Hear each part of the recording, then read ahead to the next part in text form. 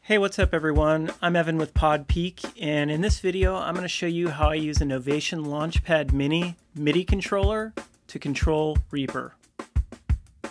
So as you can see, I've got my MIDI controller housed in a custom angled rack that I built to hold the MIDI controller, as well as my PreSonus fader port. And the reason why I've integrated these tools into my workflow is that it creates a hybrid mixing environment. And what I mean by a hybrid mixing environment is that I can combine the hands-on feel of actual buttons and faders with hotkeys and mouse clicks. And this creates a customized workflow that suits my personal style, and quite frankly, it's pretty fun. So in this video, I'm going to focus exclusively on the Novation Launchpad Mini and how I use it to control custom actions in Reaper. Let's see how it works. So one of the cool things about Reaper is that it's highly customizable. In fact, it's probably the most customizable DAW on the market, which is why it's gaining popularity. And one of the most powerful features for customizing your workflow in Reaper is the use of custom actions. Now you might be familiar with hotkeys or keyboard shortcuts. Any modern software application uses those. For instance, in Reaper, when you click Command M, it toggles the mixer. And this is a classic example of an action. Well, custom actions take it a step further by allowing you to chain multiple actions together at once, automating the actions you carry out regularly, thus saving you time. So this is where the Novation Launchpad Mini MIDI controller comes in handy. I use a lot of key commands and custom actions every day in my workflow, but I also like to just get my hands off the mouse and the keyboard sometimes. It not only gives my fingers a short break, it makes the process of recording, editing, and mixing more enjoyable. So as you can see, I've linked a multitude of actions and custom actions on my Launchpad Mini. The included software that comes with the Launchpad allows you to custom color your buttons, and as you can see, I've made labels for each of the buttons. The cool thing about the sticky labels is that you can easily replace them if you decide you want to change a custom action. In fact, I do it all the time because I'm constantly dialing in my preferred workflow. So rather than giving you a complete rundown of all the custom actions I've programmed with the Launchpad, I'm going to just show you a few of my favorites and how I incorporate them into my workflow and save myself a lot of time. Alright, so I'm just going to show you some of the custom actions I've made. So one of the first cool things I've done here is on the top you can see that I have names of certain virtual instruments that I like to use, and we'll go over those in a minute.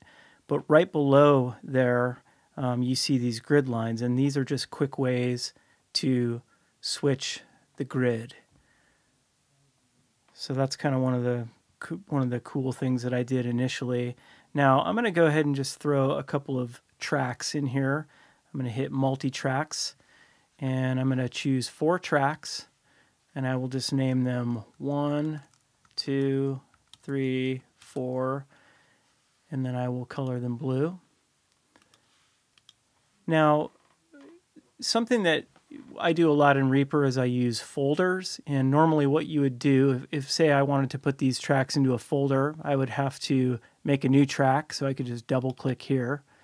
I'd move this track up above these, and then I'd have to hit that indent sign, and it puts them into a folder, and then I'd have to name it, folder.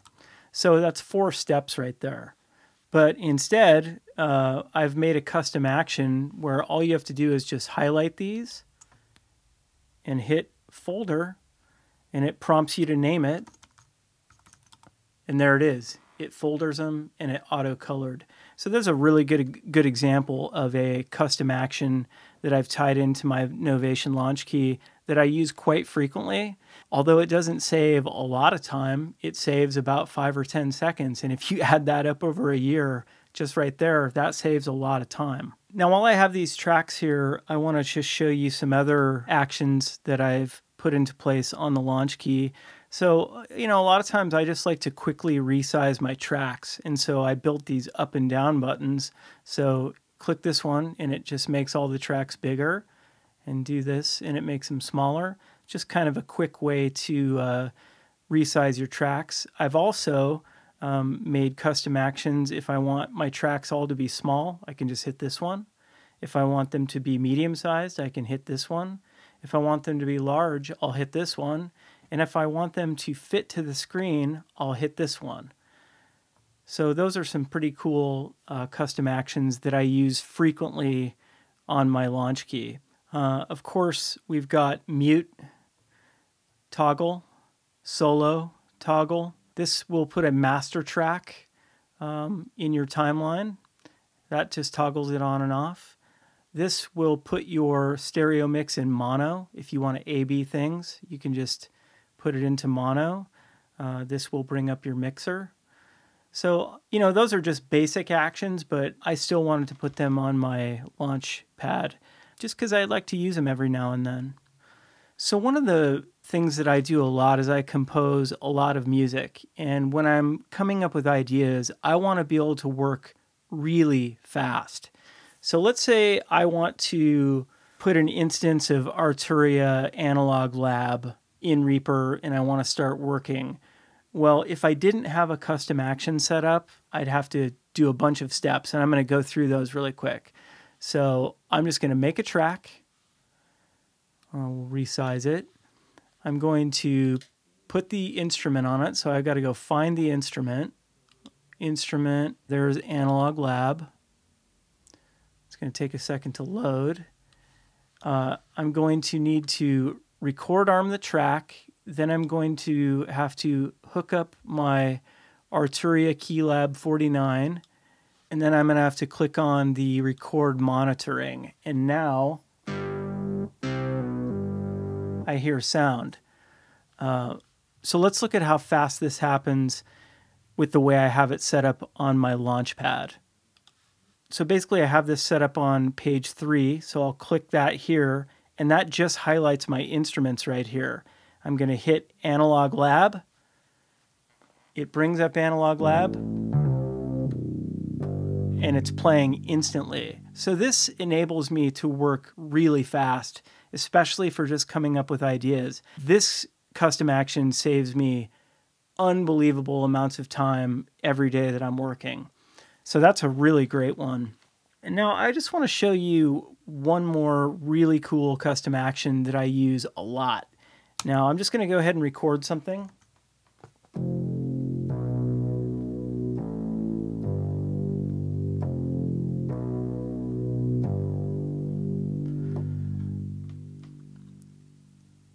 Okay, so when I'm working with MIDI, I like to print things as I go.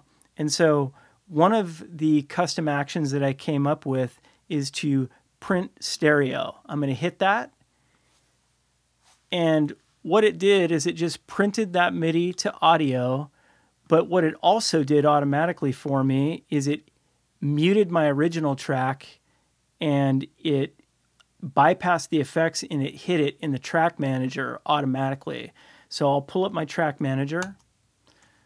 There is my original track. You can see that it's muted. The effect is bypassed. But if I ever wanted to go see what patch I use or anything, it's always going to be there. But again, like that custom action just saves me so much time during the course of my day, especially when I'm trying to work fast. Now, the last custom action that I want to show you is, again, something that I use a lot. So let's say I've got just a bunch of tracks that I've been using, and there's some that I've decided to mute. I don't want to use them. Well, normally what you'd have to do is you have to pull up your track manager, and then you have to manually, let's say I want to hide this bass stem, you have to manually click it out of the track control panel and the mix control panel, and then it's hidden. You also have to mute it, etc., etc.